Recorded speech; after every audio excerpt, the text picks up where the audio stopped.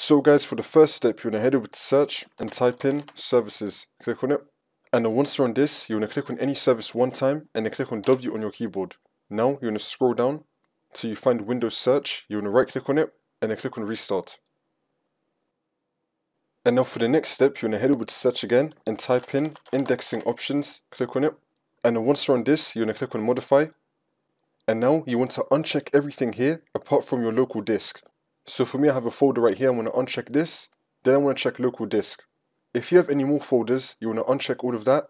And then just make sure you have local disk checked. And this also applies to any other files that you may have. So any files or folders or just anything, uncheck everything, but you want to keep local disk checked. And then you want to click on OK.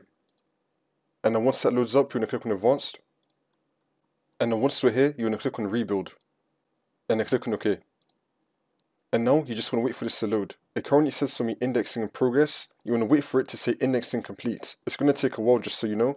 So now once you complete all of this, and it should now be saying here indexing complete, then you just want to restart your computer and then the problem should be fixed.